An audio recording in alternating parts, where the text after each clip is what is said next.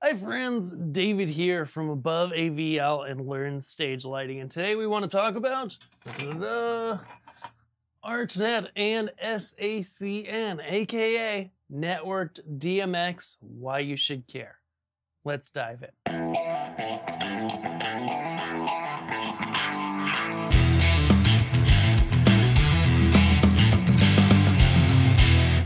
If you're not familiar, and I know not all of you are because we run into people every single day at Above AVL who aren't, ArtNet and sACN are ways to run DMX over a network. Why? Well, at the end of the day, one of the problems that you're going to run into if you work with stage lighting and you start working with larger or more complex lighting rigs, you're going to realize that some of the lights you have might get really complex and start to use up a lot of channels. The old way of doing things, of just coming out of a console with, 3-4 DMX wires, shooting down a snake to the stage, and then, going into different fixtures are kind of over. Okay, why? Well, let's look at it simply. So something like these pixel bars we have here, these are the Gamma Pixel Strip IP. We absolutely love these as a pixel bar. They're more reliable than a lot of the other brands. They come in at a great price. We just love them. But this bar, for example, is 1 meter long and it is 80 pixels, which means at red, green, and blue, it is now 240 channels. So every 2 fixtures, which I've got 1, 2 right here, so that's 6. Every 2 fixtures, you use a whole DMX universe. So that means you've got to start a new DMX port, right? If this is your console, this could be 2 lights, and then this could be 2 lights coming on the back of your console, and then you're stuck. Whether you're working with larger rigs that just have lots of fixtures, or more complex fixtures, or both, when you start getting over, 2, 3, 4 universes of DMX, you don't want to run big, thick wads of cable to get your DMX distribution done. To get from your console to your lights, right? It's not effective. It's not efficient. It is effective. It's not efficient though. And if you have to troubleshoot, it can become kind of a hairy mess because you've got a whole bunch of wires that you're trying to sort through, color code, keep track of. There's got to be a better way.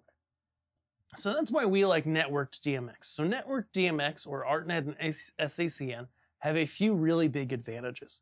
Okay, in this room right now, because our console's out on loan with a customer, I am using a PC that is using a ArtNet node that has 2 ports, a Netron EP2, to run this entire lighting rig. Well, to run the DMX fixtures in these Megalight light pipes, okay? The pixel bars in the back are just going straight off the computer without ever going to DMX cable, okay? And they can be hugely beneficial because, as I mentioned, there are many fixtures on the market that in their highest, most complex channel modes will take up a whole universe by themselves. I'm thinking of the Volux Phantom, for example. Okay, 1 per universe, done. Okay, if you're running DMX wire, that's gonna be a pain in the butt. Not only that, you're gonna end up buying a bunch of nodes to convert to DMX just to go to only 1 fixture, which, seems kind of ineffective. Okay, so ArtNet and sACN essentially, one advantage is that you can run a whole bunch of network of DMX universes down 1 single cable. Okay, how many? Well, a lot. The theoretical limit for either protocol is honestly much higher than most people ever touch. The other upside is in a either more complex rig or an installed space, you now don't have to run a wire directly from your lighting console to your stage, right? Your lighting console can plug into a facility network anywhere in the facility if your network's set up right, and your DMX output box can be wherever it needs to be, or there could be multiple, okay? Another common way of doing things is to put DMX nodes, individual ones, like these Netron EP2s, can hang with a clamp, has 2 DMX ports out, it can be wall mounted, it can hang on a pipe, it can hang on a truss. So everywhere that you need lighting, you can go ahead and put a node at each place. And you get a node, and you get a node, and you get a node. It's starting to sound like Oprah in here. But what happens is now you can just send 1 cable out of your console to your stage, have a network rack on stage, branch out, or it can sit on an existing network, as we mentioned. Okay, so a lot of people say, you know what, getting started with this DMX stuff, getting started with this networking stuff can be really complicated. Like, what about these IP addresses? What about this and that? And then it doesn't work right and we're frustrated, right? That's going to be the biggest thing with networking. I've kind of got two thoughts with that. The first is that let's walk through some really basic examples here so that you can get and basic, but honestly, enough for a lot of people's setups. If you haven't used Networked DMX before, in about 5 minutes here, I can walk you through some very basic, easy setups. Number two is that no matter what you do in live events, whether you're a lighting guy, video guy, an audio guy, show producer, whatever, networking is building its way into your life more and more every year. So it's kind of silly to ignore it. The more you can learn about it, the more it's going to help you. Okay, so basic setups. The cool thing about something like ArtNet and sACN, Networked DMX, or anything else that's network-based in your show control, is that there's going to be a set of rules and standards that everything follows, and these are networking, computer networking standards. Okay, so just like your phone or your computer connects to a network, connects to Wi-Fi, plugs into a network, everything that connects together gets what's called an IP address, okay? IP address, I'll just write add, okay? And an IP address is basically like, it's an address. It's a place to go find that device. Now, it's not hard-coded, just like a DMX address. You can change it, and it's either set manually or set by a router in the system, technically a DHCP server, which is often found in routers. Okay, asterisk there for the networking pros. Because the deeper you get into networking, the more you basically go, well, that statement's true, but, except when, but for simple stuff, router hands out IP addresses. In a lot of show control networks, if you're just hooking up, like let's just say, you're doing a console, right? Let's draw some really bad console here. Okay, so some sort of bad rendition of a console there. So you've got a console and,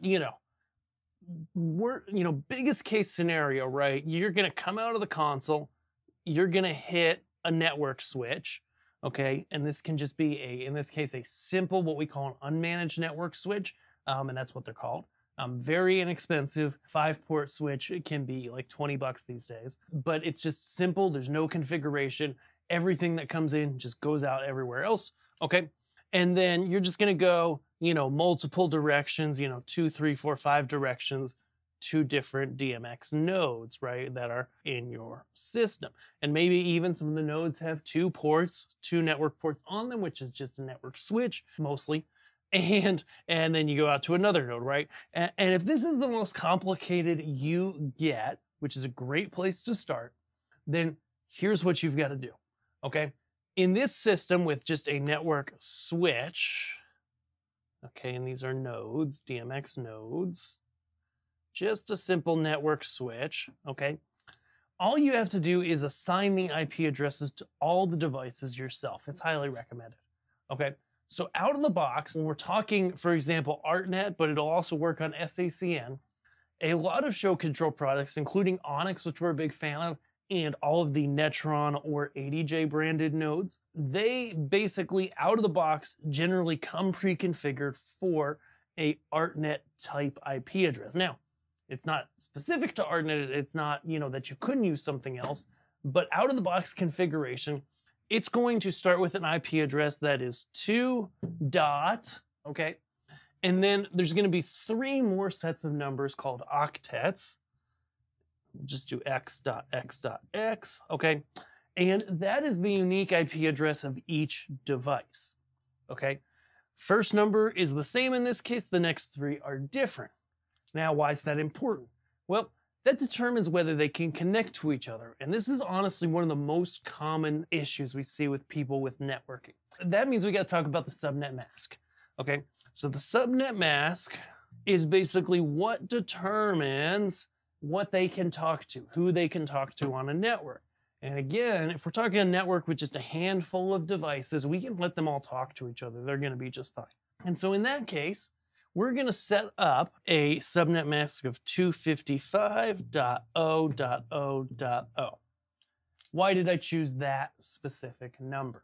I chose that specific number because 255 means like must match, okay? Like all, okay? So that means anything that starts with a 2, it's going to be able to see, and then it's going to be able to reach in the network, and then the next 3 numbers can all be different, okay? So you can get fancier, like a lot of times on a typical computer network, just in your house, all your devices will be 255.255.255.0, okay? So 3 255s and then an O.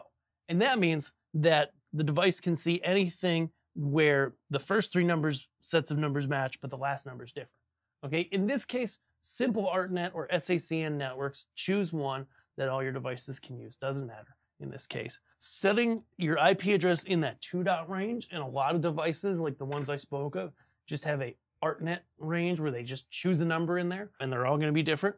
And so setting the subnet mask to 255.255.250 or 255.0.0.0 means stuff's going to work. Okay, so now, say my console is 2.1.2.3, this is 2.100.2.4, and we'll all make them different numbers. But as long as, let's just go to 2.48.56.7, as long as none of them match, they will be able to talk to each other.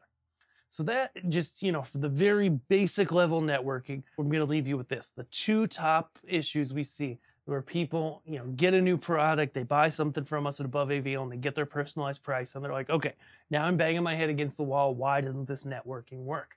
Okay. A lot of times, if you take a device, for example, that's in this 2 dot range and you just plug it into a home network, home router or business, small business router, okay, that router is in the IP address of 192.168.0.1. Say that's a very common one, okay?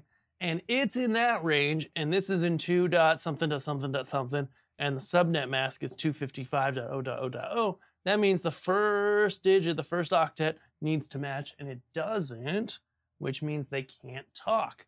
And that's why people go, I've got this device, I'm typing in the IP address, my computer can't find it. That's where programs like the Netron nodes have their CLU software that helps you get through those kinds of things, allows you to see stuff you can't actually talk to and change it with a little voodoo magic in the background, as I call it. But, that's the first thing, is that IP addresses are not in range means your devices are not going to talk to each other, okay? And then what's the second big issue? The second big issue that we see people run into all the time is they go, hey, I've got my console and I've got a node and I've set them both to, let's just say 2.1.2.3, okay? That's where we stop you in your tracks when you say, I've set them both, because one of the core principles of computer network is that each device has a different IP address. So 2.1.2.3 is not a good option for the second device, but the first device could be, we'll go A, could be that, and the second device could just be 2.1.2.4, right? And that's a common way to do things, just to, start with one number and then just increase the last digit by 1 for every device, and you'll be good to go, okay?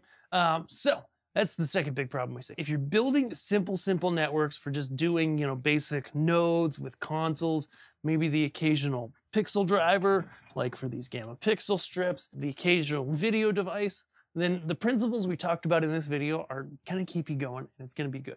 If you want to dive deeper, we have other videos on networking, I believe, in a playlist here on YouTube. We'll include this video in that playlist too. And when you need anything, whether networking gear like nodes and consoles, whether you're looking for light fixtures themselves, a new PA system, video, we've got it all at Above AVL, and we'd love to help you get it into your hands. So head over to aboveavl.com. Feel free to add stuff to your quote or add stuff to your cart, request a quote.